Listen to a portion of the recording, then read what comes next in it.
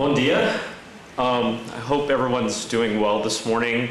I'm obviously American, so I'm going to be speaking in English, but if you want me to slow down or you have any questions, even throughout my presentation, feel free to ask. It's a little bit unusual, but if anything comes up, I'd rather address your questions in the middle. So, like I said, feel free to interrupt me. Just raise your hand and I'll answer any question that you have. First of all, it's an honor to be here. When Manuel asked me to be here, asked me to come, I was, honored, and I'm really proud of all the work that's being done with the Portuguese community here and what's being done with Portuguese Wikipedia. We have a very active organization here, and they're doing an excellent job, so I'm glad to be a part of it. So what I'm going to do today is it's going to be a very general presentation about the Wikipedia model, how this actually works. I'll talk a little bit about the past and how we developed to this point, what the foundation actually is, and how we work with the different communities all over the world. And then a little bit about our future. We've spent the last half year working on our strategic plan, and we have a draft that's actually available online at strategy.wikimedia.org. We're a very open organization, so you can see everything that we're doing, and you can always make comments, and positive or negative, about our strategy, and any input that you have. We're free and open to listen to anything that you'd like to say to us.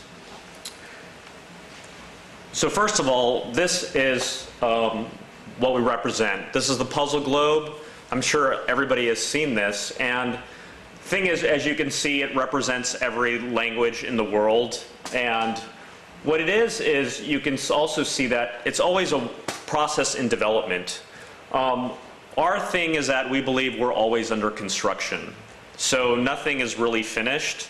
So that's why you can continually edit Wikipedia and the other projects, because fundamentally everything changes, knowledge changes, and we have to adapt and quickly adapt to that. And that's why, with everybody collaborating at the same time, that's what makes this a very powerful symbol.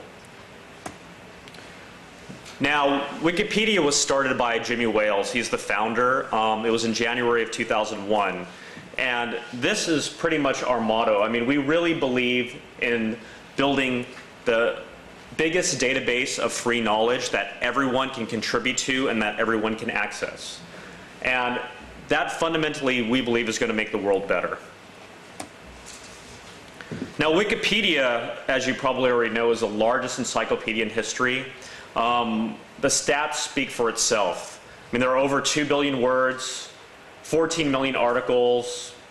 The images right now, 5.7 million. Those are increasing very rapidly at this moment. We have over 4,500 new articles a day. We're in over 250 languages, and there's been over 1 billion edits on all the projects. So you can see how this is such a massive information database that everyone can use. Now, Wikipedia and the sister projects as a website and how it ranks worldwide, we're number 5. So you can see all the other usual suspects. Google, Microsoft, Yahoo, and Facebook are the only websites that are bigger than us. And you have to also think about, all we do is information. I mean, all these other sites at the top, they offer email, e-commerce, other services. All we are is information. And the other thing is, if you look at the other sites, we're the only site that's a nonprofit. So you can think about our global collaboration model. Google has, about 20,000 employees, Microsoft, 80,000. Facebook, even compared to us, they have, 1,200 employees, and they're probably hiring about 30 a month. We have 35 employees right now, which I'll get into a little bit later, but that shows you that really what we are about is making sure that we work with the entire world. We're just facilitators. And people like in the Portuguese community, I mean, they're really the ones that are driving, the success of this website. And just to give you another perspective in terms of information sites, which I just briefly mentioned, is that obviously this is just English, but if you look at all the other information sites, New York Times, CNN, BBC News, and so forth, you can see that their growth is pretty limited compared to what's happening with Wikipedia right now.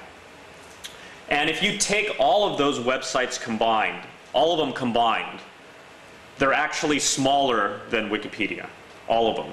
That just shows you how much scale that we have. And this is pretty interesting too, because what we really like about the projects is that even though they're scalable and they have a lot of similarities, they're actually also very distinct and unique for each language. So each community actually develops things differently, and the way people access the sites and what the information they're looking for is quite different. So, we look through our data logs, and you can actually see how people use the website. And this isn't reflective of the content that's in the site. This is actually how people use it. And you can see that in Spanish, for example, people accessing science and technology is roughly 40% of the hits there. Where in Japan, you have a very distinct anomaly where most people access it, looking for pop culture information.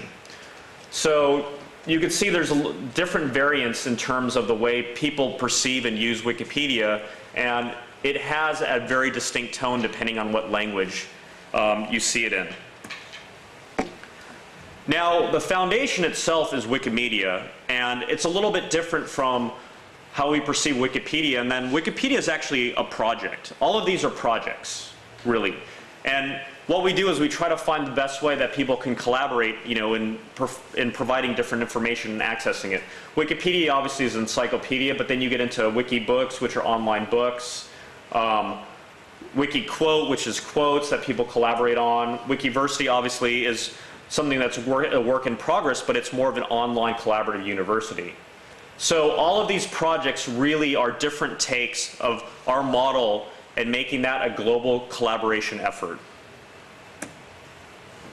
Now, specifically talking about Portuguese, it started in June 2001, so it was actually the 5th Wikipedia that was launched. So it was launched relatively early, just a few months after the English version. Right now, it has 560,000 articles. So according to most statistics, if you have about 200,000 articles, you're a full encyclopedia. So this is really a pretty phenomenal project, just this language. But it could be bigger, and I think the Portuguese community is working very effectively in actually growing the articles. And there was a time period, I've actually talked to different people both in Brazil and in Portugal, and the Portuguese site actually was I think it was ranked in the 5th or 6th largest website in Wikipedia just a couple years ago, and there was an active effort made by the communities to grow this language. And the fact that it is 9th, I don't think is actually negatively reflecting the Portuguese community. It just shows that all the other communities are really growing rapidly, like in Poland and France, Japan. But we think there's going to be a renewed effort here. But I mean, this is a fabulous reflection of how this language itself is very powerful and a lot of people are using it. Now, this is a question that I get asked a lot. What is the Wikimedia Foundation? And, we are established as a not-for-profit charity, and there's a lot of reasons behind this. I mean, we don't want to have advertising on our site. We really want to make sure that this is a project for the people and by the people.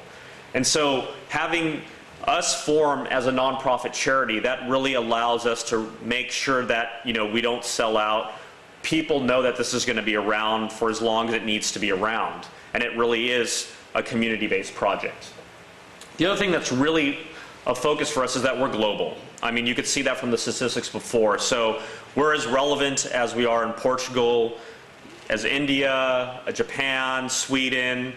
We really want to make sure that this site and our community works together worldwide. And we have different events like coming up in Poland this year, Wikimania, where a lot of our communities will get together and be able to meet and discuss and collaborate on different topics. So in terms of the foundation, what we're really focusing on and trying to push these projects is reach. And so we want to make sure that everybody in the world has accessibility to this. participation, and we're trying to grow that a lot more so more people can input their ideas and their knowledge into the database. And quality. And there's been a lot of discussions about quality. Is Wikipedia reliable? And there's many studies that really back that up. Even starting back in 2005, Nature magazine compared Encyclopedia Britannica to the articles in Wikipedia. And they took a subset of these articles that were in science.